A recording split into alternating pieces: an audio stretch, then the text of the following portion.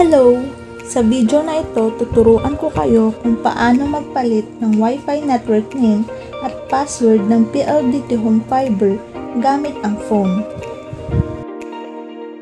Dapat nakakonect ang phone sa Wi-Fi. Yung Wi-Fi username at password ay nasa likod o ilalim ng modem.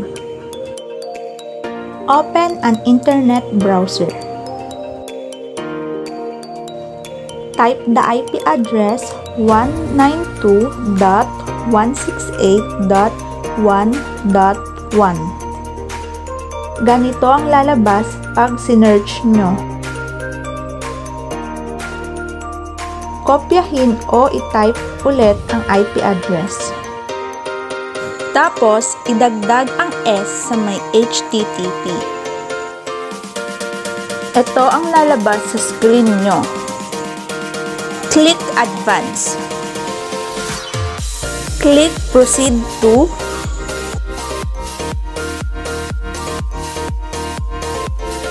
Ganito ang lalabas pag nakapasok na sa site.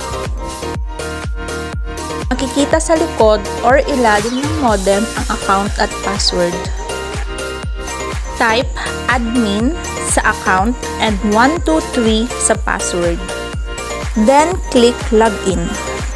Ito ang lalabas pag na-login na. Kailangan palitan yung dating password na 1234. Type the old password 1234, then type a new password. Dapat yung password may big and small letters, special characters, at numbers. For example,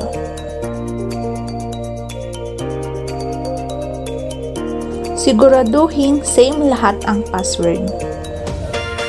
Siguraduhin din matatandaan mo ito. Pag na-update na yung password, automatic na mag-disconnect yung phone sa Wi-Fi. I-connect lang sa Wi-Fi gamit na ang new password. Then, mag-login ulit kayo at ilagay nyo na yung bagong password. Ito ang lalabas sa screen nyo. Zoom in and click WLAN. Choice nyo na lang kung dalawang Wi-Fi network name ang papalitan nyo, yung 2.4G at 5G. Click 2.4G Basic Network Settings.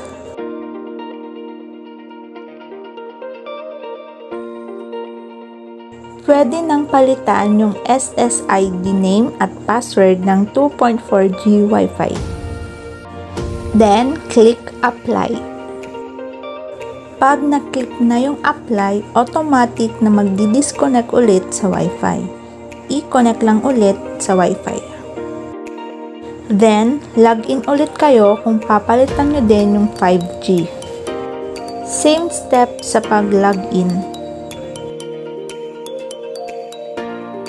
Click 5G Basic Network Settings.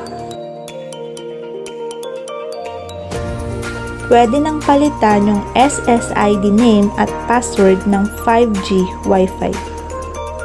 Then, click Apply. Kung nakakonect ka sa 5G, automatic itong magdi-disconnect sa Wi-Fi. I-connect lang ulit sa Wi-Fi. And that's all.